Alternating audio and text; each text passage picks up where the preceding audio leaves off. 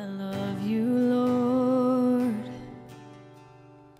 for your mercy never fails me. All my days I've been held in your hands, from the moment that I wake up until I lay my head. Oh, I will sing of the goodness of God. 'Cause all my life you have been faithful, and all my life you have been so, so good. With every breath that I am able, oh, I will sing of the goodness of God. I love your voice. You have led me through the fire in the darkest night. You are close like no other. I've known you as a father, I've known you as a friend, and I have lived the goodness of God. Oh, 'cause all my life you have been faithful, and all my life you have been so, so good. With every breath that I am able, oh, I will sing the goodness of God. Whoa, 'cause your goodness is running after me. Your goodness is running after me. With my life laid down, I surrender now. I give you everything. 'Cause your goodness is running after me. 'Cause your goodness is running after me. Your goodness is running after me. With my life laid down, I surrender now. I give you everything. Your goodness is running after me.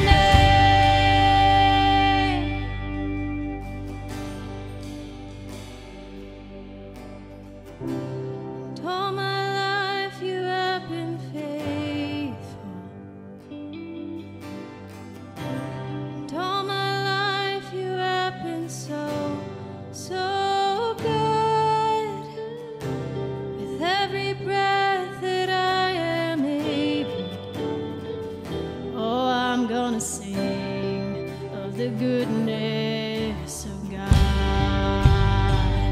Oh, I'm gonna sing, 'cause all my life you have been faithful. All my life you have been so, so good. With every breath that I am able, oh, I'm gonna sing of the goodness of God.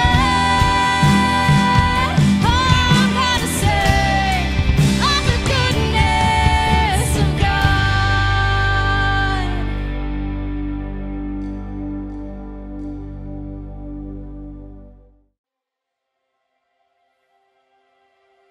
Hey, welcome to Prairie Lakes Church. I'm Cody, the digital pastor here, and right off the bat, we need you to hear that we are a no matter church. What that means is simply no matter who you are, where you've been, what you've done, or even what's been done to you, God loves you, and you can look from here with us. You don't have to have it all figured out. You don't have to even believe everything that we believe. We're just really glad that you are here. And if you are new or even newer, I would love to connect with you, hear your story, get to know you, and send you a gift because we believe you matter to God and you matter to us. So if you take 30 seconds and fill out our welcome card, I'll send you an Amazon gift card here today. And you can get to that by clicking the link in the chat or texting PLC to 797979. What you can expect is I'll send you a text. Just see how I can be praying for you. So just take a moment and fill it out right here in this moment. And faith milestone that we celebrate here is child dedication. And child dedication is putting on display to the church that you're committing to raise your child in a godly home. And across all of our campuses across Iowa, we're having those this weekend. So that is just a great celebration. And if you want to learn more about what that could look like for you, I would love to answer those questions. And you can learn more by texting PLC to 797979. And the next step that we take is giving generously.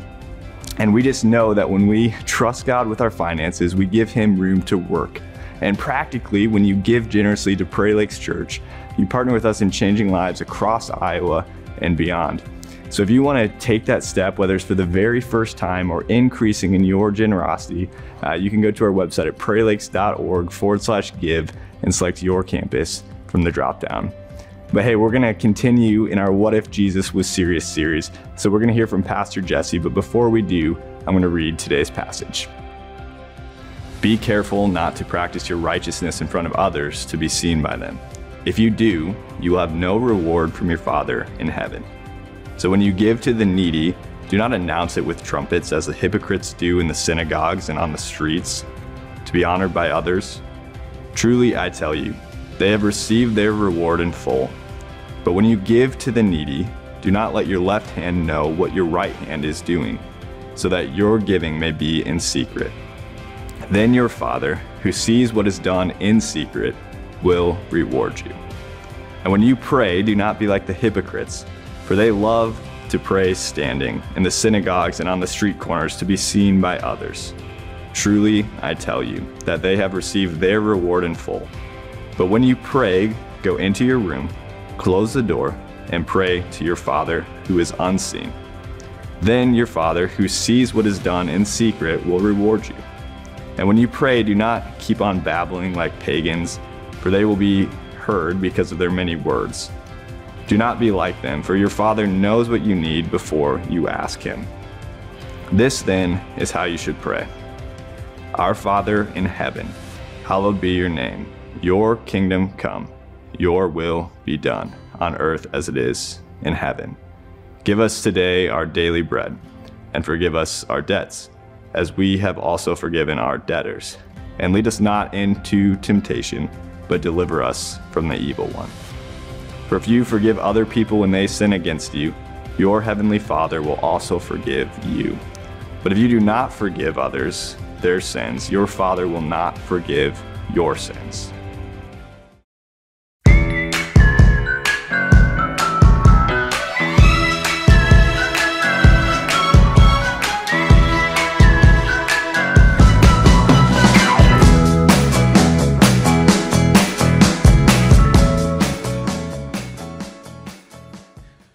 Prairie Lakes Church, glad that you're here on this beautiful fall weekend because the weather's changing, fall temps are coming, and for me what that means is some good time out in the woods in a tree stand with a bow. So just a couple of weeks ago, I was up at on our farm in our timber, and I was doing some maintenance of our trails, and we've got about 3 north-south trails that cut through our woods that we just keep clear of tree and debris and do a little bit of mowing of the underbrush. So I'm up there, I'm in one of our ATVs, I've got the mower going on behind me, and I'm gonna clear out the trail that's furthest west. So we've got this trail that goes east and west over the northern boundary of our property, then it bends around on the Wapsipinicon River, which runs through, it bends around and kind of follows that south. And right at that bend, the trail is actually pretty easy to lose. And here's why. The Wapsi, whenever it floods, which it does frequently, it can deposit a bunch of debris and deadfall and whatever is coming down the river to the point where you can't really tell when it recedes, you can't really tell where the trail was. And there's been plenty of times where I've been walking on it before sunrise, in the dark, and thinking I was on the trail. Walked for like 10 minutes until I realized I am not on the trail. Where I am is in the middle of the woods in the dark. So I'm up there, it's the middle of the afternoon, sun shining, mowers churning behind me, and I get to that bend in the south, and so I stop, and I'm trying to look at where this trail is really supposed to be. And I pick up a reference point where I think it is like 20 yards in front of me. And I pick up another one at like 40, and then another one at 60. In other words, I think I can see where it should be. I think I can see it. And sure enough, the river had deposited some deadfall and other brush and junk that I was going to need to clear out, which is why I was up there in the first place. So I'm going, and I get to the first deadfall, and I grab the chainsaw, and I start chopping it up and dragging it out of the way, and get back into the ATV, fire up the mower, keep going. I do this for like 50 yards, okay? And then what happens is I come up on another deadfall that had obviously been there in that exact spot for like, 10 years, right? Like it'd been there for a long time, which means this is not the trail. This isn't the trail. What this is starting to be, though, is a brand new trail that I'm creating that leads to absolutely nowhere. In the middle of the woods, and it's just burning up a lot of gas on the saw and a lot of battery in the ATV. So I got to work back all the way back to where I think I may have gotten off track. I got to find the right reference point now in that bend to get me connected with the real trail that goes south. So there's the story. Here's the thing. It's easy to get off track. It is. It's just easy to get off track, even when you think you're headed in the right direction. It is. Now, maybe not for you. Maybe you know where you're going all the time. For me, it feels like that. I stopped and looked for a while, like for longer than I care to admit to you as I've told this story. I stopped and looked. I did. Like I had been there more times than I can remember. I'd even made that mistake before. And I thought I picked out the right reference point. And yet, now there's this, freshly cut trail in those woods that's really going to mess with the next person who follows it, probably me. So that's true. Now, here's what also is true. It's not only easy to get off track, you're guaranteed to get off track when you pick the wrong reference points. That's a guarantee. For me, I picked out a few trees that looked like they had the right gaps between them and kind of looked like a trail, kind of looked like the right direction, but no. And the further I went, the clearer it became. I just picked the wrong reference points. So listen, this weekend as we continue in our What If Jesus Was Serious series, we're going to get to a part of Jesus' Sermon on the Mount where he teaches his disciples how to pray with a prayer that's become known now as the Lord's Prayer. That's the part of the sermon we're getting into.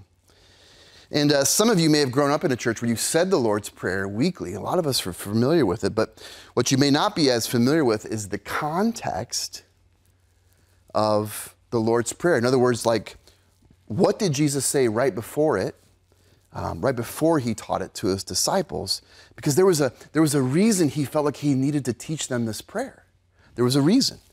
And if we can catch on to that reason in the context, I think we're going to better understand the Lord's Prayer itself. So here's the context, and we're going to be in Matthew 6, by the way. So if you've got your Bibles, get ready to go there. And we'll have some of the verses on the screen as well. But here's the reason that Jesus feels like he's got to teach his disciples how to pray.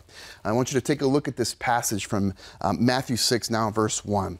He says, "Be careful not to practice your righteousness in front of others to be seen by them. If you do, you'll have no reward from your Father in heaven." So there's the statement Jesus makes. There's the headline. There's the beginning of the backdrop of the context of the reason why he's going to teach his disciples how to pray. That's what he says. And so just so we don't misunderstand what Jesus is saying here, Jesus is not saying that doing good things in front of people is always bad. That's not what he's saying. It's not like he's saying, hey, only secret good behavior. If you're going to be good, make sure nobody sees. The only time it's okay to do what's right is when no one else is watching, And then you should feel bad whenever you get praise from someone for doing what's right. That's not what he's saying. What he's saying is this: hey, there's a bunch of people out there who make sure that they do the right thing in the most visible of ways. There's people like that. And the reason those people do that is so that they'll get everyone else's approval, right? That's because that's who they really are on the inside. That's what they're really after. And don't be like them, Jesus is saying. Hey, your Father in heaven, he's not a big fan of those kinds of people. They're bad reference points, in other words.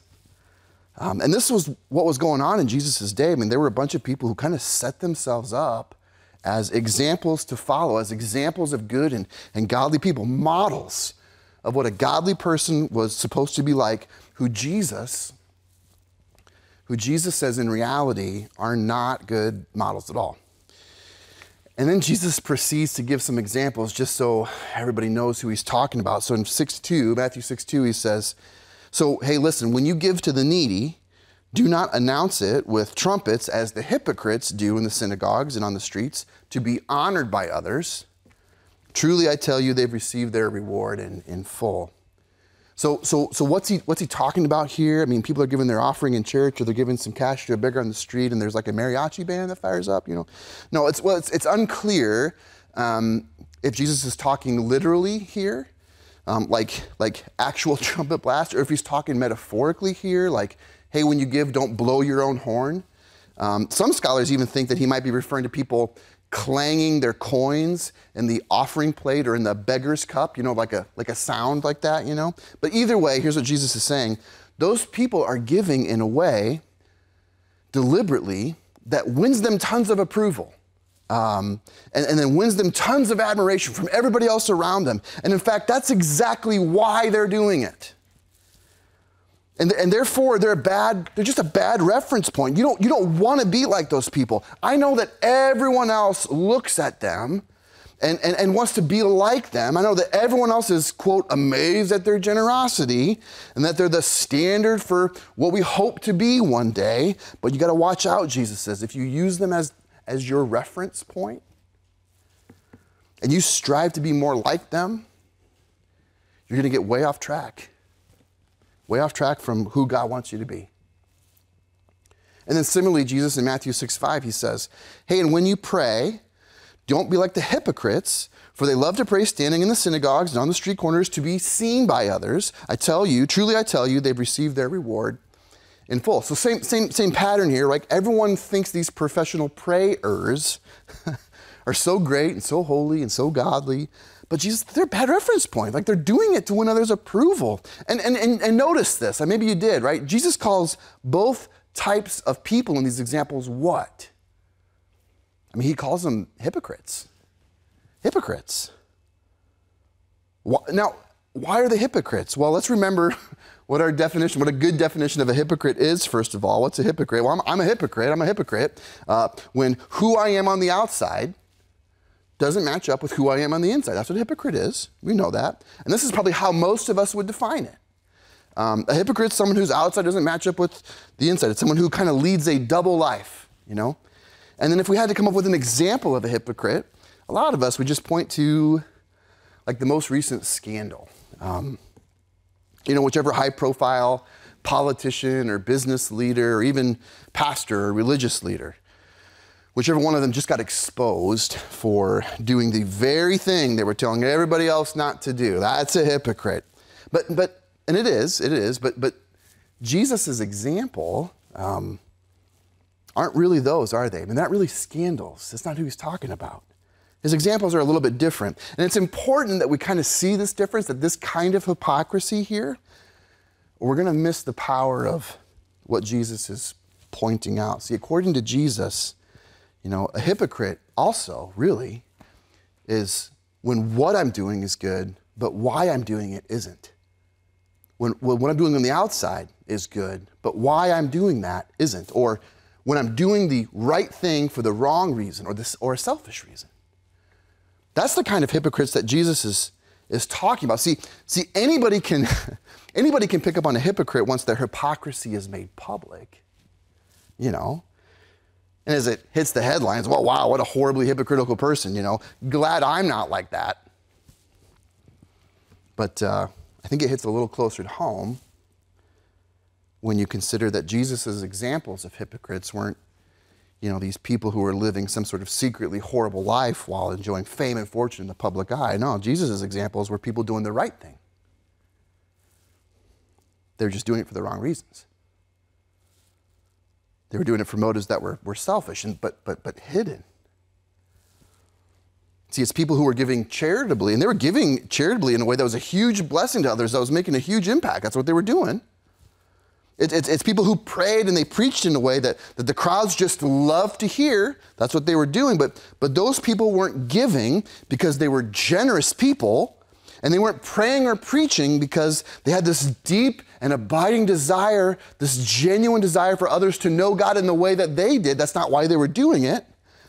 And the reason that's not why they were doing it is because that's not who they were on the inside. That's not why they were doing what they were doing. Their motives were selfish. They wanted to win the approval of others. And that, Jesus says, that's the kind of hypocrisy that you really got to be on the lookout for. Why?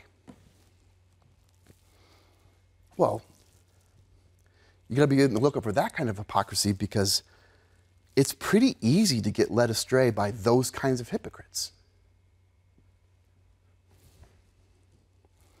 And it's easy to get led astray by those kind of hypocrites because a lot of times everybody loves them. Everybody loves them. Or large groups of people do, right? They love them for what they say or what they do or what they stand for or how gifted they are or what kind of impact they're making, On the surface, they look like a great reference point. But they're not.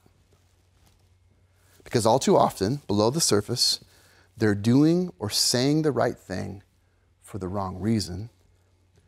And then eventually what happens, when the stuff on the inside of someone isn't good, when someone's doing what they're doing or saying what they're saying primarily for selfish reasons, usually to win the approval of others. In our day and age, it's to sell books, or it's to get views, or it's to get downloads, or subscribers, or votes, or influence, or clout, or whatever it is. Eventually, those people become blind guides. Pied Pipers, even. Leading masses of people off the cliff as they chase after not what they're saying, but after their sense of approval. Popularity, power, control. People who do the right thing for the wrong reasons, Jesus is saying, they're bad reference points. They're dangerous examples to follow. That's what he's saying. And as we think about that, I can't help but continue to reflect on these last 18 months. I mean, it was March of 2020. In fact, March 8 was my birthday in 2020. It was the same day that COVID hit the headlines, which is great. It's a great memory I've got now. But the thing I can't help but reflect on is how many just plain bad reference points there have been in the last 18 months. Just a lot of really bad reference points. And then how so many of us got lost chasing after or following after these, and we thought that they were good reference points. We thought we were headed in the right direction, and it turns out not so great, right? So many bad reference points. And so here's what it feels like for me as a pastor recently, and I've said this to more than a few people over these last few weeks. Here's what it feels like. It feels like right now, it feels like I'm in a rescue raft. A rescue raft. Like our ship got torpedoed.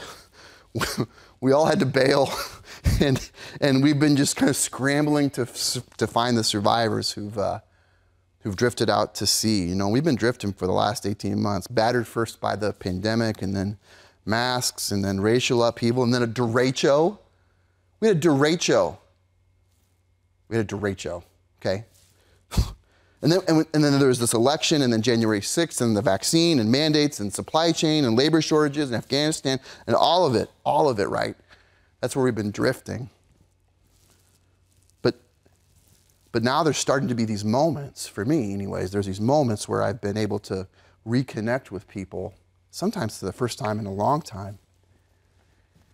And we get to a point in the conversation where they share something with me, and here's what they say that causes me to realize, oh, I'm in a life raft, and I'm reaching down to someone, and I need to pull them in.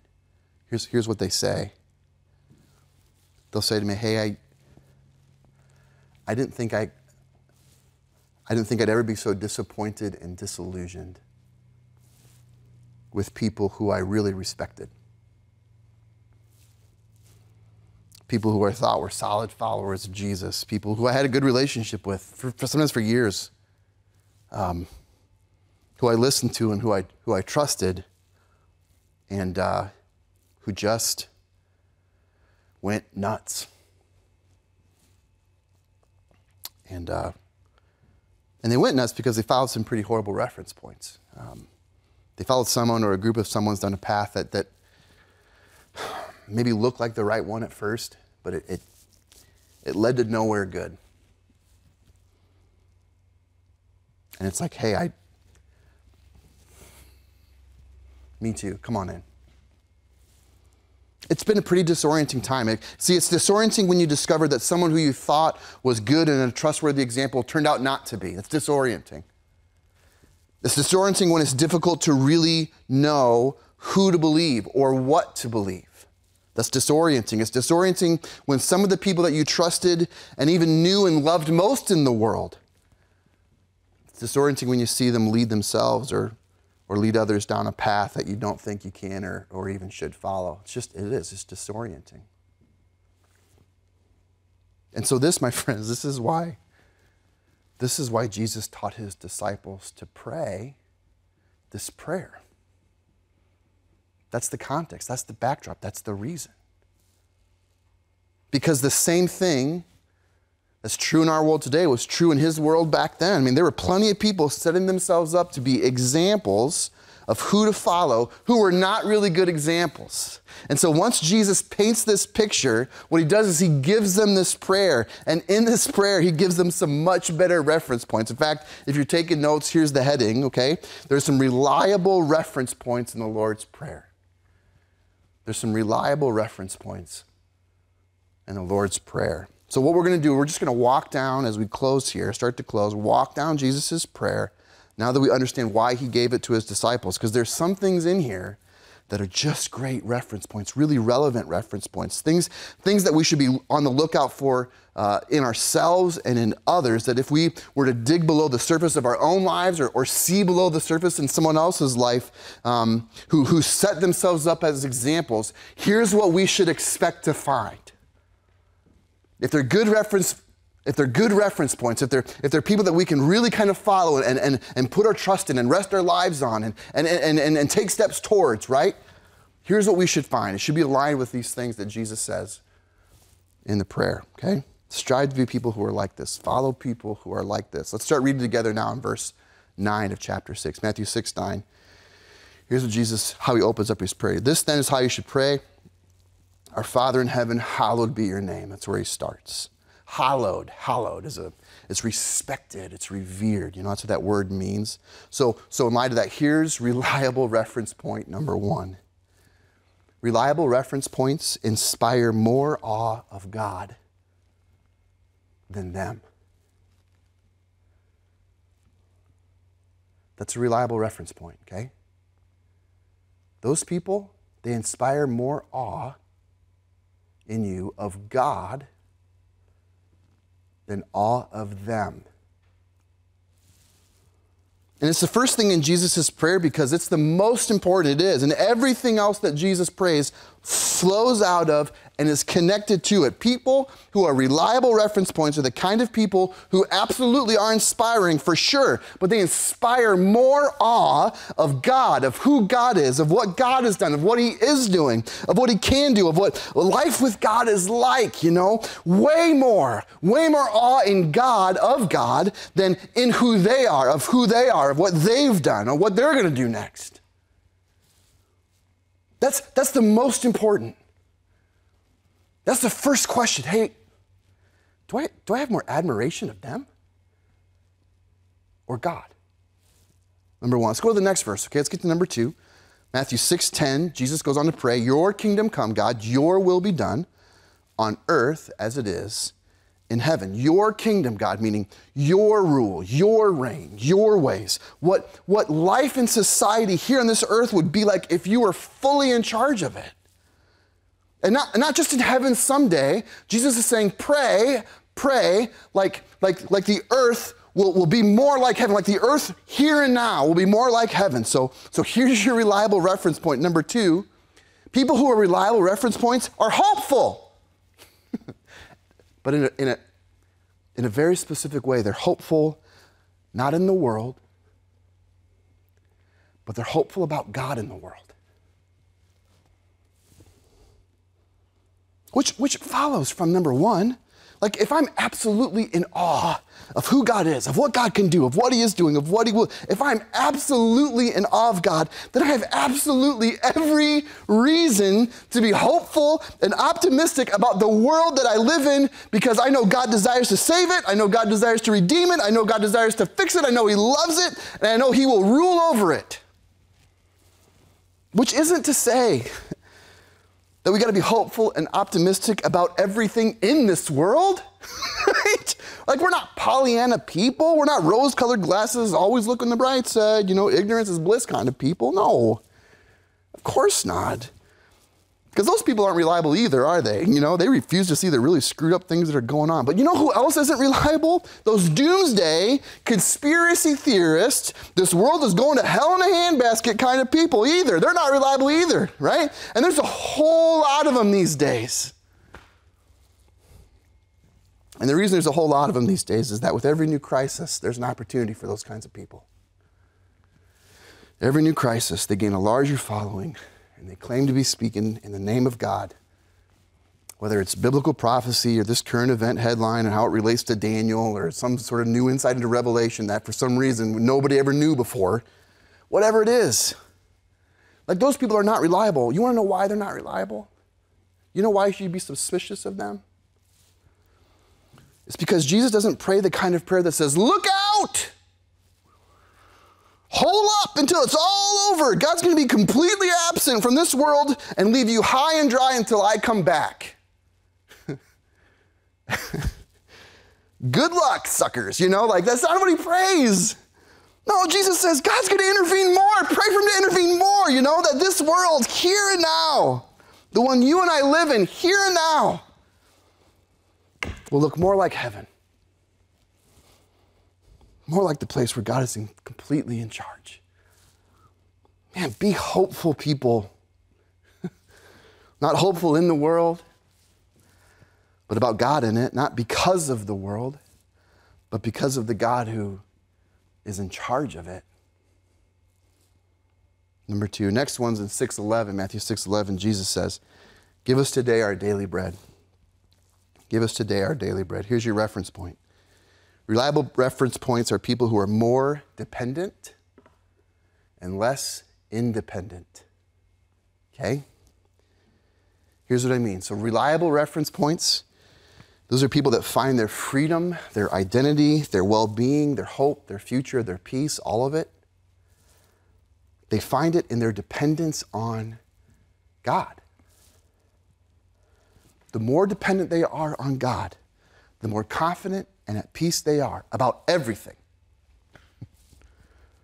The more dependent they are on God, the more steadfast and secure they are about everything. More dependence, right? There are so many unreliable reference points who tell you that your identity, your freedom, your well-being, or even your faith rests not on your dependence of God, and not on your dependence on God, but on your independence, right? On being free from whatever threat is out there to your religious freedom or to your Christian values or to belief or your foundation, right? No. Nope. Not true. None of those things are dependent on anything else but the God we serve. Your whole being rests on God being good and providing for your every need, your daily bread, and he can and he will do that no matter what we face next. Stop following people who tell you to protect your independence at all costs. They are not good reference points. They're not. Start following people who tell you to be dependent upon God at all costs. Follow those people, right? Those are great reference points. Next one, Can be found in Matthew 6:12 in the prayer. Here's what Jesus says. He says, forgive us our debts as we also have forgiven our debtors.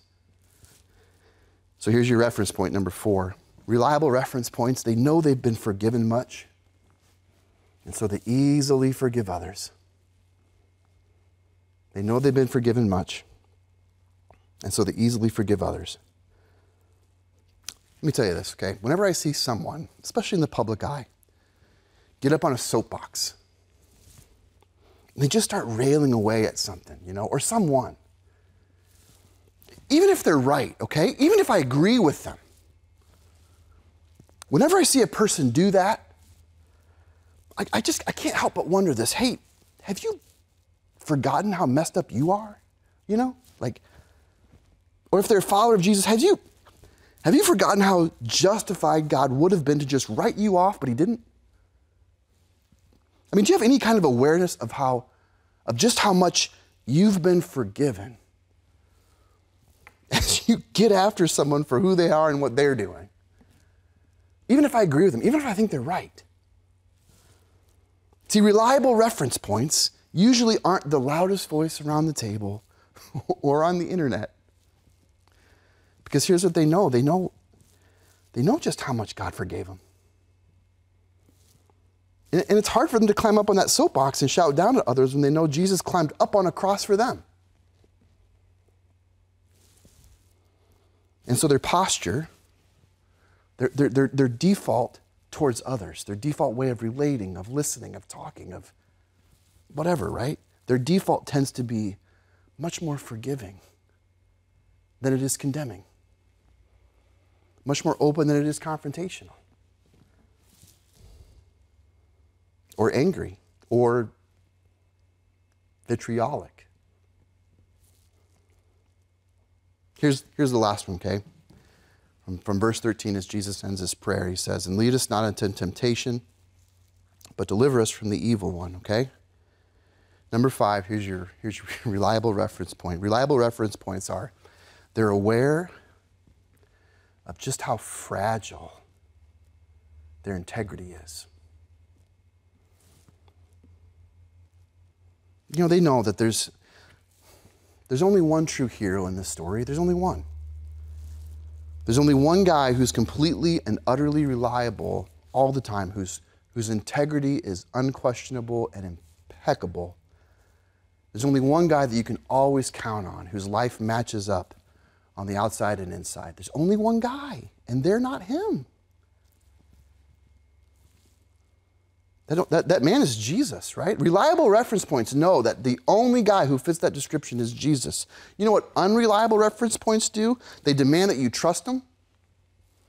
They are confident that their viewpoint is always the right one and that you can and maybe even should have absolute confidence in them. But here's what reliable reference points know. We know we're fragile. We're fragile because we're tempted. We're tempted because on the inside of us still there's a sin thing. And because of that, there's nothing that ultimately we're not capable of. And we know it. And we know that because of that, all of us are just one step away from screwing it all up. And that's a pretty humbling place to be. But it's our ongoing reality. And so reliable reference points will tell you, hey, put your confidence in God, not me. That's what a reliable reference point will do. Hey, listen,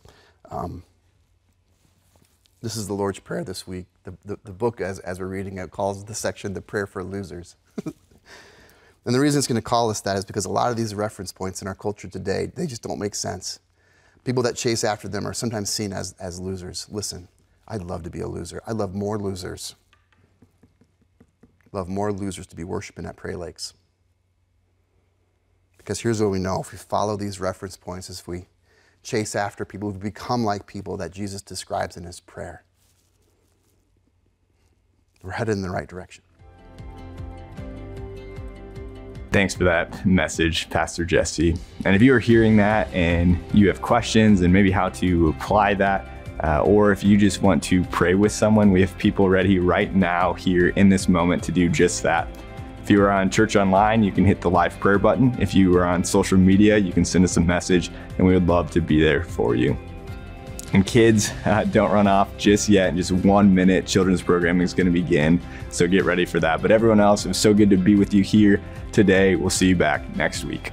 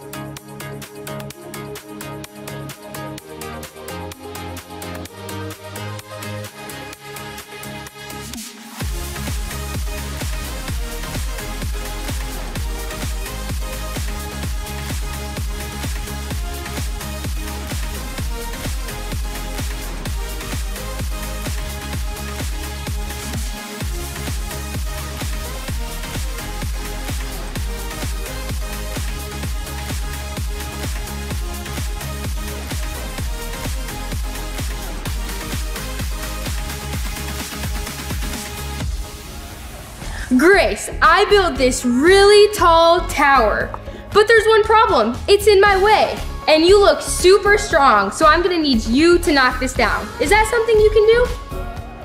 Yeah? A little louder. Yeah. Okay, I'm confident you can knock this down. All right, ready? On 3, you're gonna run through and push it over. All right? Okay. 1, 2, 3. Come on, knock it over. Good job, thank you so much. You destroyed the tower. Great job. Parents, if you go to prairielakechurch.org/children, you can find many activities just like this one to do with your kids. So take a look at that as we jump into this week's videos.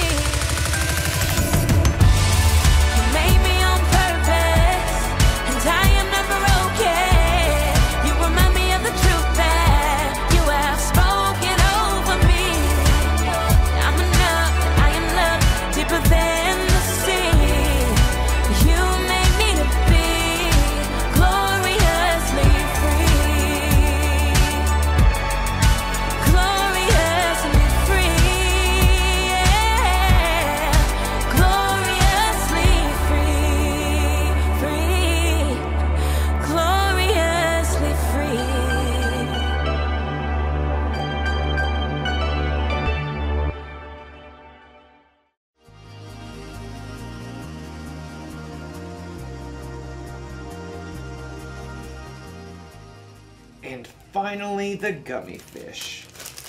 That's individuality for you. Individuality is discovering who you're meant to be so you can make a difference. Here's one thing I've discovered about myself. I have a very special gift. I'm kind of an expert at finding the perfect candy combinations. For instance, everyone knows that chocolate and peanut butter goes well together. But did you know that sour worms and cherry starburst together will make your head spin? But my most favorite combination is the one I'm working on right now. I start with sour candy. Oh, I love it so much. But too much sour can be a bad thing. So, to balance it out, chocolate covered raisins. They take some of the punch out of the sour. And plus, they used to be grapes, so healthy. Then, the gummy fish. Of course, these are key because they stick to your teeth, so you know you'll be tasting them for at least another hour.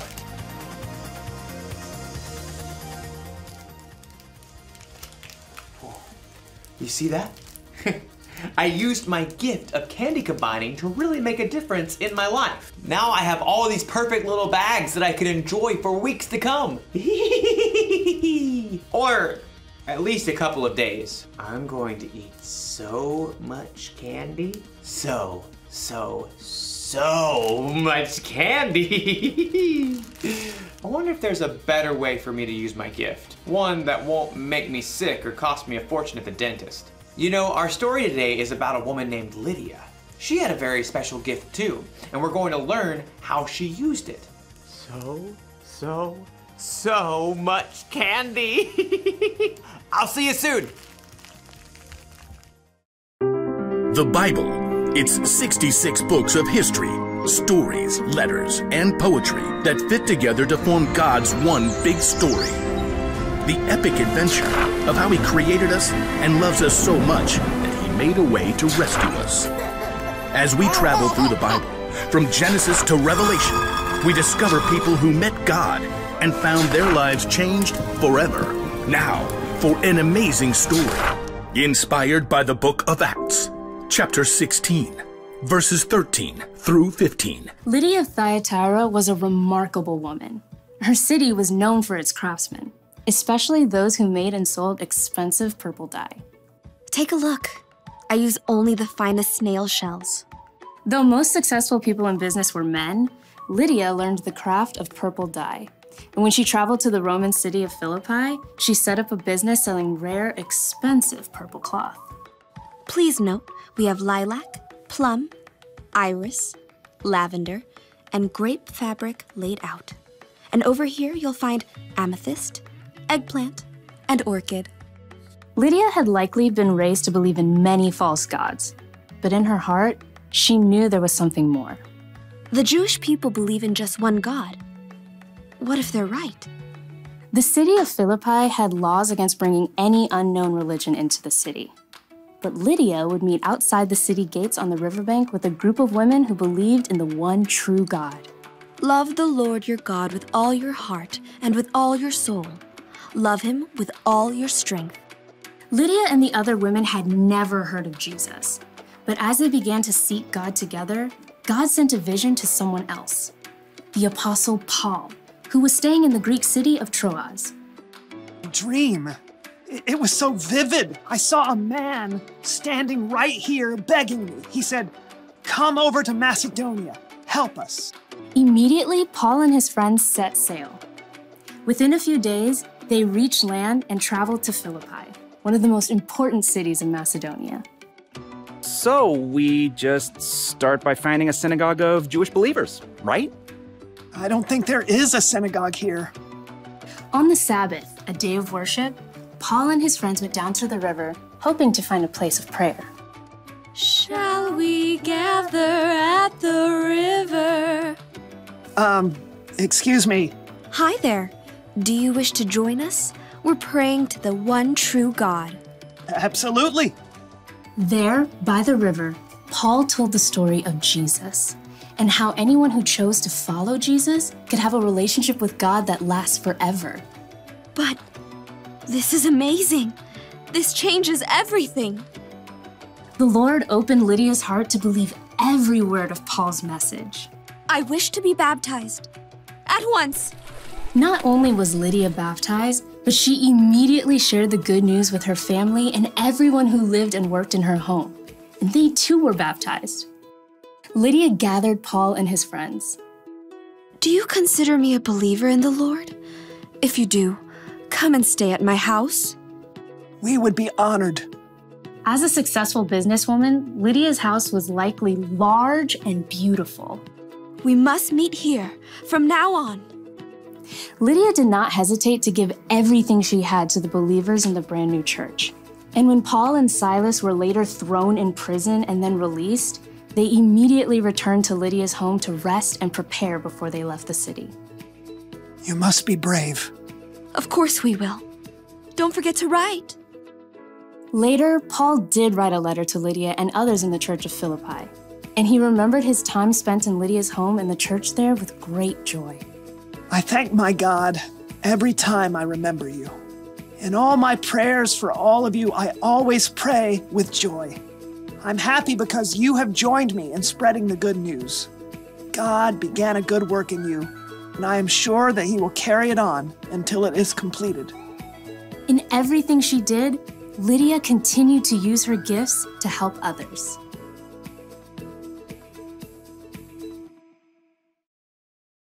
Okay, so everyone has at least one gift, right? Something they can do really well.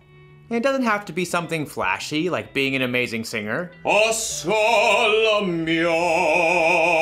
You could be good at baking, swimming, finding things that are lost, talking very, very, very, very fast, making people laugh, identifying different species of birds. It's a blue-throated macaw. Lydia's gift was that she was good at business. She knew how to make money by selling things that people wanted. She sold purple cloth. I wonder if she sold a coat like this. Probably not. Whether you know it or not, you have a gift. You may even have more than one. But what your gifts are isn't as important as how you use them. Lydia used the money she made in her business to provide a place to stay for the Apostle Paul and his friends. She used her gifts to help others. And Jesus was constantly teaching people, healing people, and loving people. He used his gifts to help others too. That's what we should do. When we're good at something, we shouldn't just use it to help ourselves or to make ourselves look good. God gave us our gifts. We should share them with other people. That's the one thing to remember today. Use your gifts to help others. So I think I'm gonna share these bags of candy instead of keeping them all to myself. And not only that, I bet I can use my gift to help other people find their favorite candy combinations. I could go into business like Lydia. Whew. This idea is making my head spin. I'll see you next time. Now, what candy goes well with Chick-a-Sticks?